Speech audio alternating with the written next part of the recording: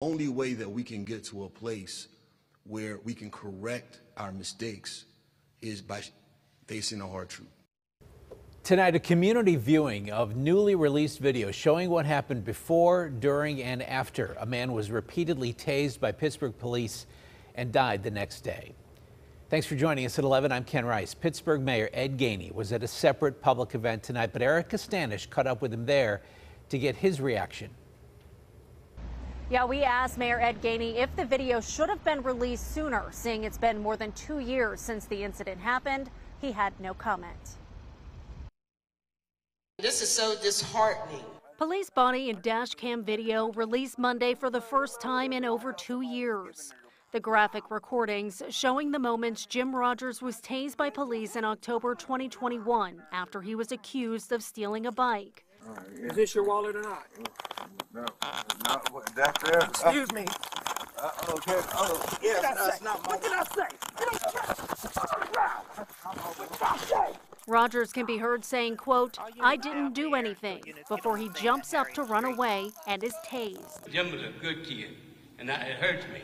During a public meeting, the community shed tears as they watched it for the first time tonight, watching as Rogers never got medical attention on the scene, and as officers decided to take Rogers to Mercy Hospital, even though West Penn Hospital was just a couple of blocks away.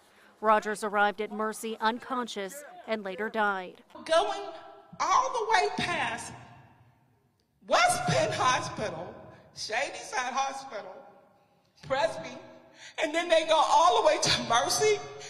This man could have been saved. Many questioning why it took so long for the video to be released. You should have done more to make sure that that video got out before you got your $8 million. Across the nation, Americans pay hundreds of millions of dollars for body cams and dash cameras for local police, but Pennsylvania's taxpayers rarely get to see what they pay for.